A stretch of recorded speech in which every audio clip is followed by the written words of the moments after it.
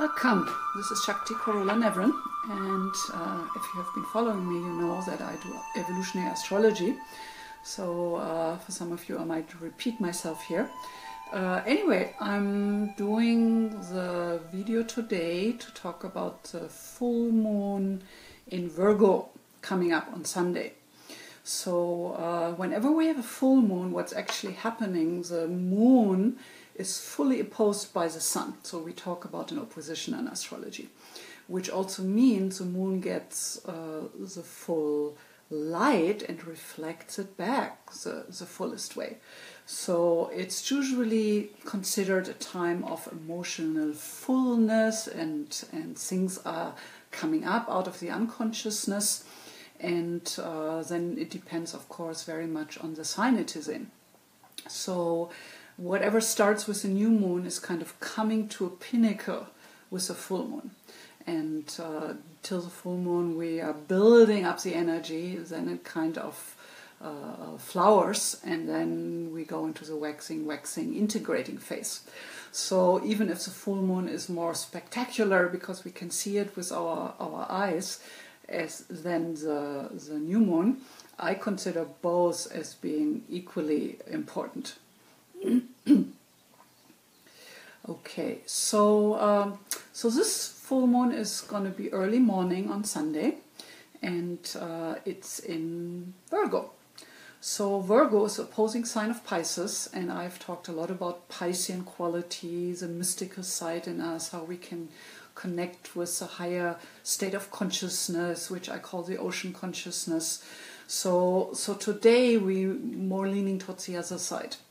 So, of course, truly, each sign in the zodiac is complemented by the opposing sign. So they do meet in the middle. They do have to add something very important to each other. So we consider a Pisces high end if there are Virgo qualities integrated.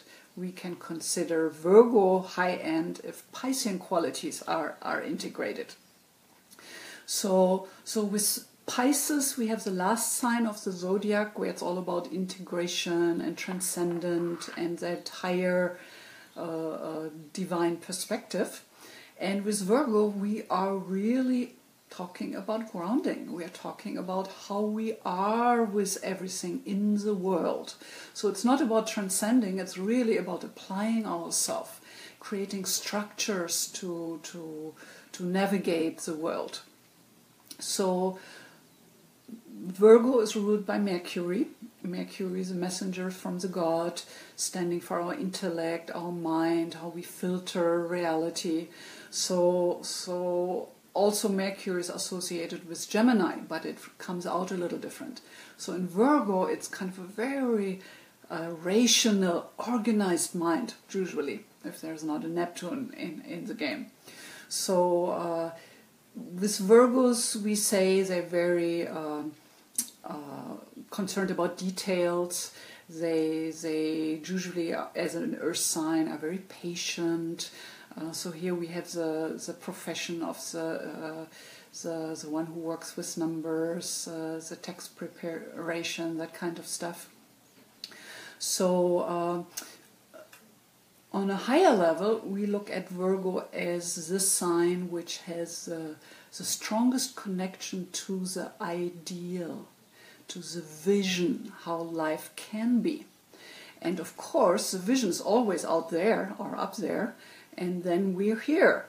So Virgo is a sign where there's the biggest discrepancy. They feel the discrepancy because they know how there could be the ideal, and then there's reality. So on the low end, Virgo takes that against themselves. So then they can become very self-critical and anxious, and they suffer under that self-criticism. And of course, then it gets projected out onto others as well. So Virgo is also the servant. So in Virgo, when we have any planets in Virgo, Sun, Ascendant, Moon especially, but also other planets, we have a strong intuition to serve others, to do good, to do something meaningful with our life. So here we find the health advisors, the doctors and nurses, the people who do body work, any kind of healing work, nutritional advice. That's all Virgo stuff. So Virgo really feels good about where they are if they can serve, if they can be helpful and useful for others. So therefore that part of Virgo is a wonderful thing. The problem starts on the low end, on the shadow aspect, when we use the vision we have against ourselves. And this is where the fears come in. And granted, right now in the world there are many reasons to be fearful. Not that it hasn't been that way throughout the ages, but we thought we are so much more advanced and so much more together, but obviously we aren't. So the question is, how can we balance ourselves in the world? How can we not fall prey to those anxieties and fears? And I do believe it has a lot to do with that being useful. So, and that's where the Piscean opposition comes in. Whenever we are just identified with our own well-being, with our own ego identity, that's where we get threatened. That's where we get scared. So I always like to talk about that metaphor of that we are all a wave in the ocean. And the top of the wave is just our ego identity, and then that's just 5 to 10%, and then 90 to 95% is in the unconsciousness. That's the belly of the wave, and then the wave comes out of the ocean, the divine, and that's a collective or the morphogenetic field. So our anxiety is when we feel cut off, when we are just identified up there with me, my story, my needs, my desires. So if we can step into the Virgo qualities of serving, it's kind of opening us up from this separation of the ocean, basically. So we know there's a bigger reality out there. And that's why the arts, creativity are a wonderful way to reach into the ocean and to get inspired, to bring other thoughts, ideas, images into manifestation somehow. So that can be painting, it can be music, it can be any kind of ideas to create a business, a product. So it can take a lot of forms here.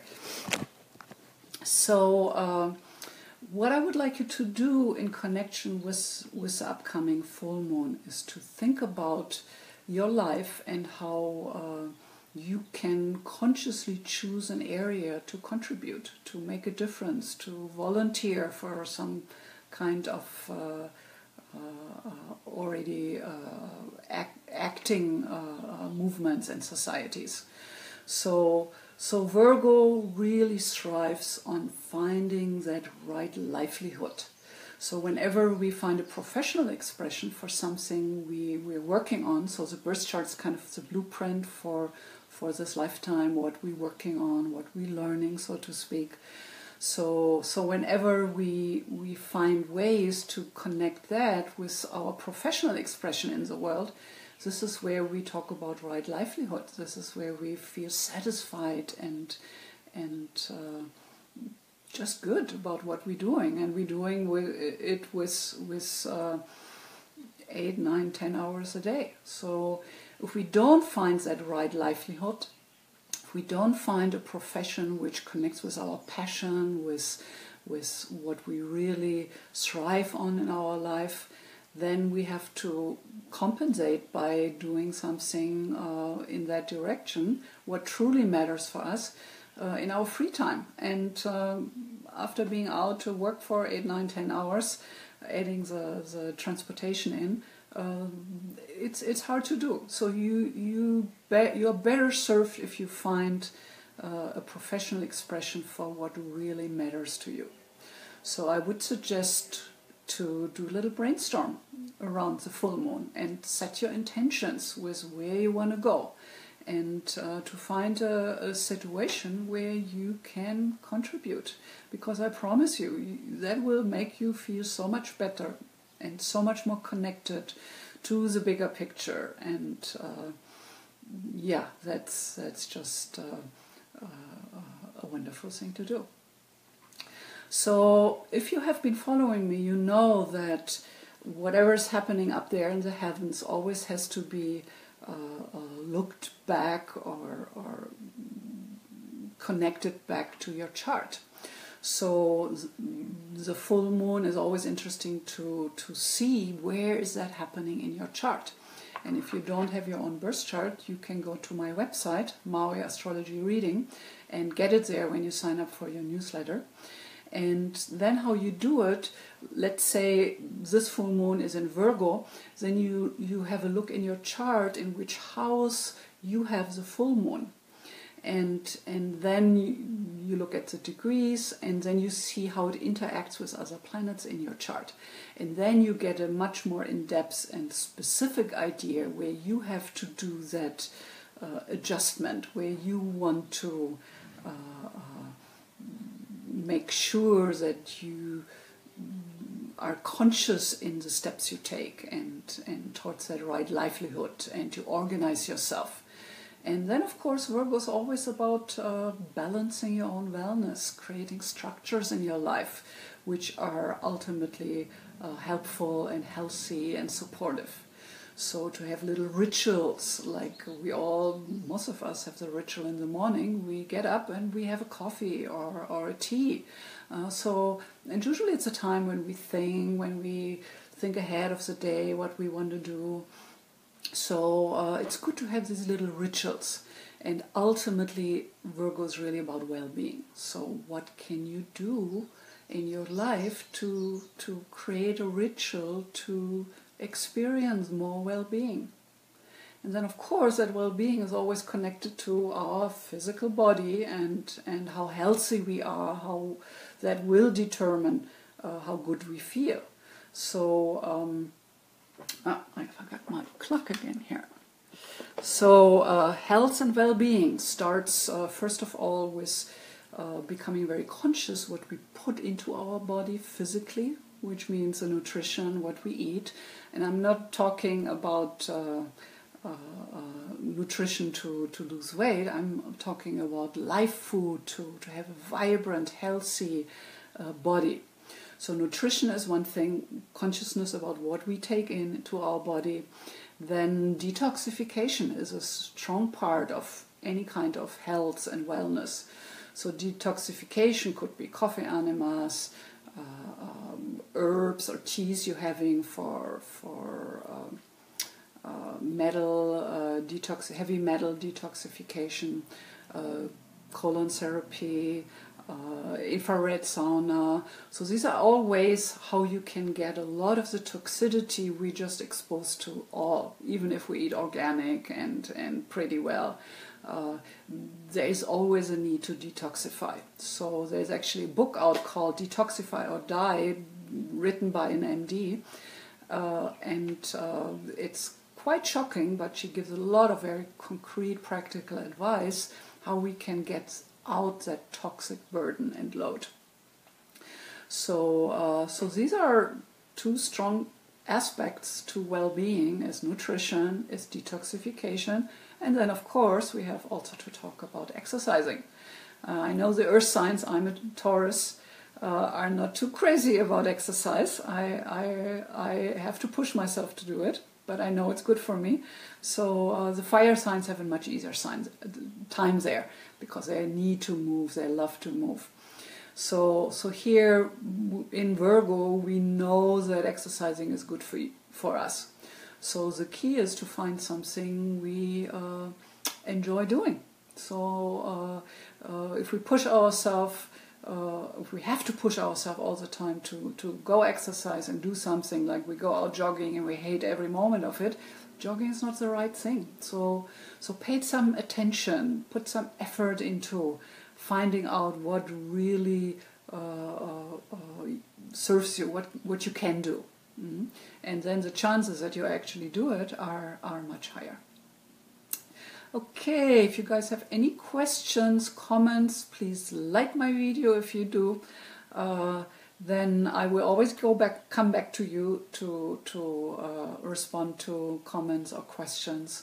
So make sure you check out my website, and if you're interested in evolutionary astrology, it's just a specific perspective into your birth chart from a karmic perspective, or as I say, a soul perspective. So if that's of interest for you, you can always connect with me. Okay, I don't see any questions, so I hope this worked for you. Sometimes there are technical problems.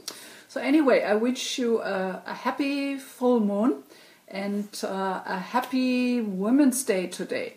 So we're supposed to wear red. That's why I'm all in red, even if I usually like the color, as you can tell.